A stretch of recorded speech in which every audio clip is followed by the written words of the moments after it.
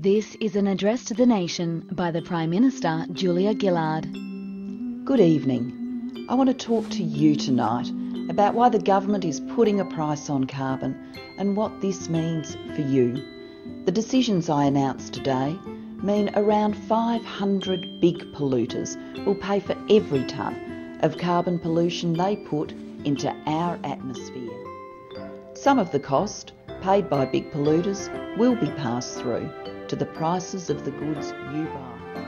But I know family budgets are always tight. So I've decided most of the money raised from the carbon price will be used to fund tax cuts, pension increases and higher family payments. Not everyone will be financially better off. There's no money tree. The budget has to add up. But I want people who need help most to get the help they need.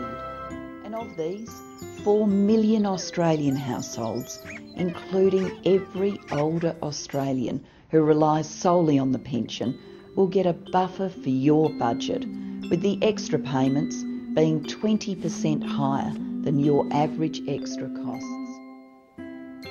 Putting a price on carbon is a big change for our country. I know we can do it together. Our economy is the envy of the world.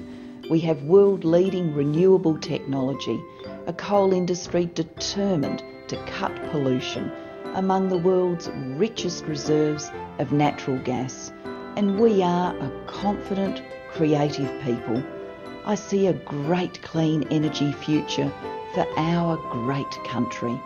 I know we can get there together.